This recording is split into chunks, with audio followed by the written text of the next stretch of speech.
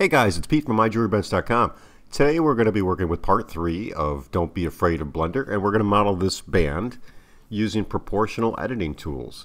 That is a big part of part 3, and it's going to extend into part 4. I hope you enjoyed this video. If you do, give it a thumbs up, share it on social media. All the sharing you do helps my video grow. So let's get started.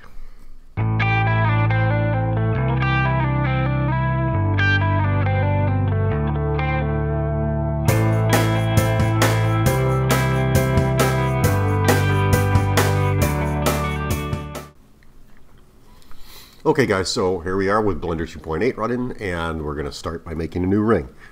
Shift A brings up our add menu, and we're going to come down and add a circle. We're going to come over to the items tab, and we're going to select 20 millimeters by 20 millimeters by 0. And here we have the beginnings of our new mounting. The next thing I want to do is double the number of vertices, so I'm going to make that 64. Press enter, and again we have to change the size.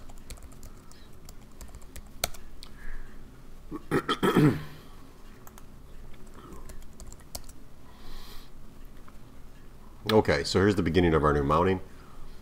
20 millimeters in diameter, and I'm going to enter edit mode by pressing the tab key, and you'll notice over here I've got the screen keys turned on, tab.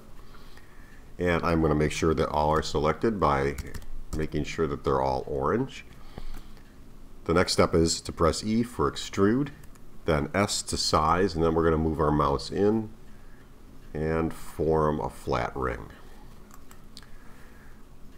While remaining in edit mode, we're going to come over here to the faces section. We have these 3 buttons here, faces, edges, and vertices. We're going to select faces, press A to select all, extrude, and then Z, so that we're extruding along the Z axis, and we'll bring that up to about here.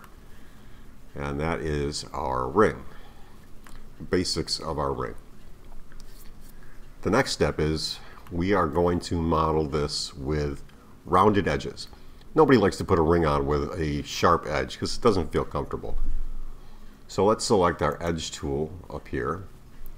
And now we're going to select a bottom edge. Press the Shift and Alt key, hold them down, select the edges along the parameter. The Shift Alt selects all of those in a line. While still holding the Shift and Alt key, we'll select the next edge, which is the top outer edge. Then we'll select the top inner edge, and then over here we'll select the top bottom, or the bottom inner edge. All 4 edges are selected. Press the tab key to go to object mode. Right click, so with the ring selected, press Control A, and that brings up our apply menu. We're going to apply rotation and scale. That allows Blender to reorient the ring. Let's go back into edit mode by pressing the tab key, and then press Control B to add a bevel to all the edges selected, and we'll just give it a nice little chamfer edge. Using your mouse wheel, give this a little rounded curve. I'm going to select 4.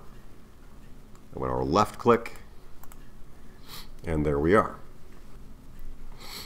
Now press tab to enter in object mode. We're going to rotate this along the x-axis, R, then X, then 90. Press enter, and we've rotated that 90 degrees along the x-axis. So what I really want to cover here is what's called proportional editing. And proportional editing allows us to make adjustments to a specific part of this mounting, or any model, but in this case the mounting, and make minor adjustments to vertices, edges, and faces that are alongside what we're editing. So I'm going to show you that here, and what I'm going to do is orient this vertically by pressing the 1 key. Enter edit mode by pressing the tab key.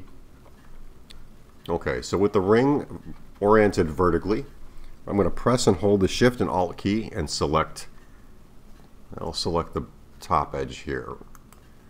And that should allow us to select an entire ring around the perimeter of the band. I'm going to zoom in just to this area. What I want to cover here is the proportional editing, or proportional sizing in this case. If we don't use any proportional editing and I press S to size this ring, or this band, you'll see it kind of just does weird things to it. And I can make changes to it, but it only affects that one edge. Press the right key to cancel that. So if we look up here, this little box here with the little on-off switch, and then we have a selection here, we can select different types of proportional movement. We're going to leave it on smooth. I'm going to turn proportional editing on by clicking this little button here, and that'll turn blue. And now if I come over and I press S, you'll see that there's a circle here, and that circle can be enlarged and decreased by the scroll wheel on your mouse. When I move my cursor, you'll see that I give it a little more influence, and I can make changes to not just that ring that's selected, but all the areas around it, and adjust the area how I want it to look. So let's do this again. I'm going to press S. I'm going to change my circle to about here, and then I'm going to size it out. I'm going to left click to make my change semi-permanent, and then let's take a look at this again. You notice we deformed the ring all across the vertices. We made it larger on the X, Y, and Z axis. What I want to do is keep the circumference of the ring and only change the width. So I'm going to press Ctrl Z to cancel this. The width of the band would be the Y axis. So I'll select S, then I'll press Y, and now I can only size this along the Y axis. So I'm going to make this a little bigger, and we'll just kind of come out to here. And now we've made a ring. When I look at it vertically, it looks perfect. But when we look at it from the top or the sides, we see we have a little pattern that we've made here. I'm going to cancel that. I'm going to add some edge loops to the middle of the band. To add an edge, or to add loops into the center of the ring, you press Ctrl R, and then I can add as many as I want. I think 5 is good. Press the left button twice to make that permanent. Now in this case, I want to do something a little fancy, which is going to lead to part 4 of this, but again, we're just learning how to use the proportional editing. So I'm going to turn that off for now. I'm going to press and hold the Shift key and the Alt key. I'm going to select this edge loop here. I'm going to come down to this one here, and we'll follow that across to this one here. So now I have those 3 edge loops selected, and I want to proportionately size those. So I'll turn the proportionate editing on. With the proportional editing on, I'm going to press S, then Y, and I'm just going to make those a little wider. And do it like that. Oh, that's too big, so let's just size that down. That looks good to me. Okay. Now one more thing to consider is that on the bottom of a ring, typically, let's deselect all our vertices. Usually the band's somewhat narrower along the bottom, and I don't mean narrower this way, not typically this way, but when we look at the band from a side, you see this ring is straight down, but typically we have a little taper that might come in. You know, it might be 20% smaller in width at the bottom, just to give the ring a little more interest. So let's hold the Shift key down and the Alt key down and select this bottom loop. And with that loop selected, I'm going to press the S key and the Y key, and I'm going to make that a little narrower, but I want that to be a little narrower across most of the band. So I'm going to increase the size of the influence circle just about like that. Now if I look at the ring here, you can see we have a nice little taper on the left and right side, and we still have our interesting little design that we've put into the pattern along the top and the sides.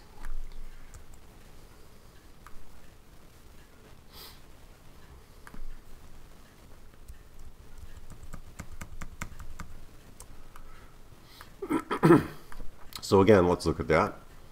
We've got this 3 rings here. Press S, Y, we'll make those, we'll give that a little bit of a pattern. And with that turned in like that, deselect all our loops, select the bottom, Shift, Alt, hold those down, select that ring, and then we'll just taper those in. S, Y, and we'll make our influences slightly larger. Again, now we have a nice taper. Go back to modeling mode, and you can see our ring is pretty cool looking the way it is. So I want you to test, make some pieces, play with the proportional editing. You can do some fantastic things. You don't have to make a mounting. You could just do it with squares, circles, whatever. Play around with it, get used to it. In part 4, we're actually going to finish this piece. We're going to add 3 small holes, and we're going to put some diamonds in there, render it, and show you what it would look like getting ready to show a customer. Practice, practice, practice. This is part 3. I hope you enjoyed it.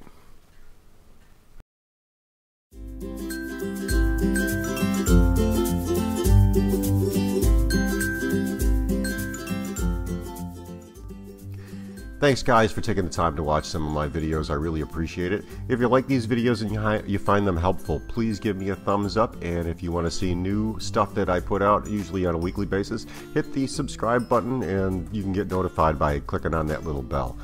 I really appreciate any sharing that you can do, and the thumbs up that I get if you like these videos kind of helps with my channel to grow.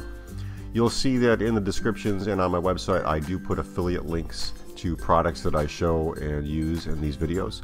Those affiliate links give me a little small commission. Doesn't cost you anything if you buy them, and when you buy within the first 24 hours of clicking on those links, I get a tiny little commission that helps keep this channel going. Any little bit helps to keep this up and running. Again, thanks for taking the time to watch it. If you liked it, hit that thumbs up and share on social media. Take care guys, happy watchmaking and jewelry making.